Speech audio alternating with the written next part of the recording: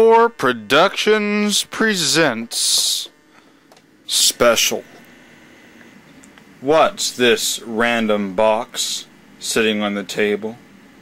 Well, you already know what it is because of the title of the video and probably a picture that accompanies it.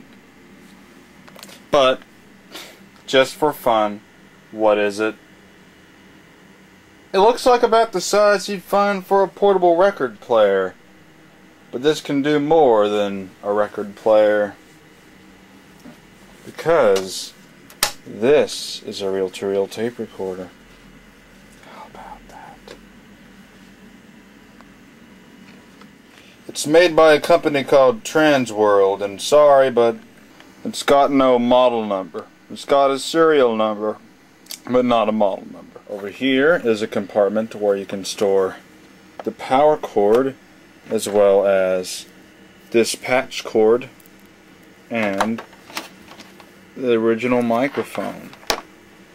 It's a classic vintage look to it. It has one of those fold back tabs so you can set it up on a table. This is a mono vacuum tube or valve tape recorder. I got today in the estate sale for $15. Those are the little reel holders. I had to do some work to it. I had to, well, it kind of worked and I got it, but the amplifier wasn't as strong as it probably should be, and it didn't sound the best, so I, replaced the audio capacitors, and it's greatly improved the amplifier. Then it's working. One other problem though is the belt that runs the rewind. There's a belt inside that goes from one wheel inside to another wheel under here, and that belt is, even though it's still intact and it still works, it's kind of, over the years, have kind of got to the position, that oval shape instead of the round shape, so this likes to have an erratic way of turning because of that position, which has an effect on playing a tape. Let's turn this thing on.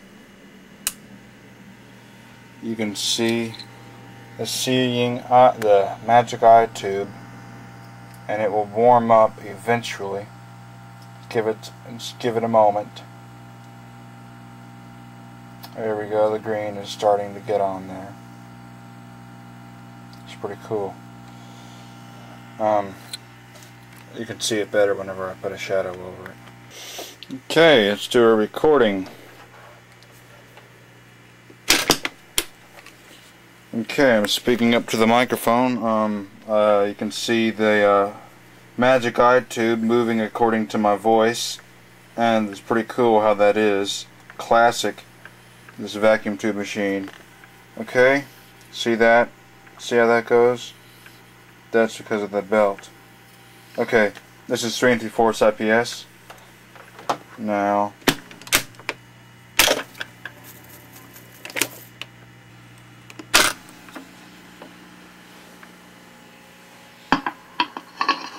okay, I'm speaking up to the microphone.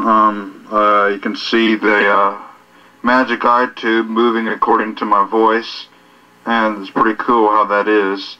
Classic, this vacuum tube machine. Okay, see that? See how that goes?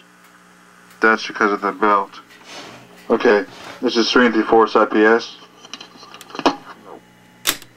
Okay, you notice it has a slight speed fluctuation each time this did that thing, and that's why it's a problem. If it did that but it didn't mess up the speed, then I wouldn't have a problem with it. So that's got tone control. Of course, speed change is by the art of the capstan sleeve.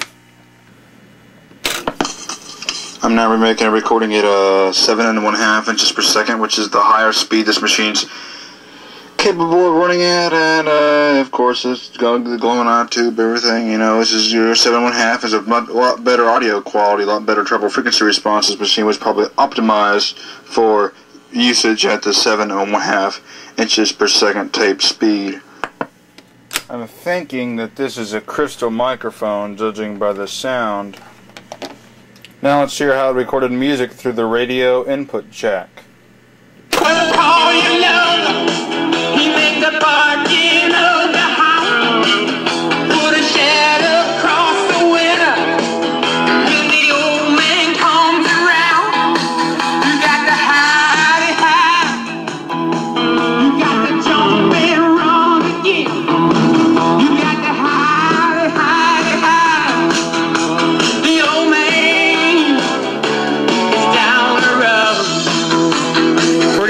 nice, isn't it? Yeah, I hope I didn't get 30 seconds right there, just in case it's WMG material, but I don't know if it is or not.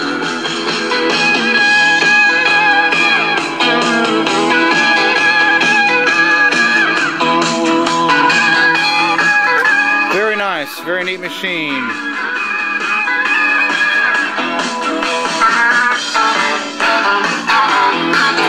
Yeah.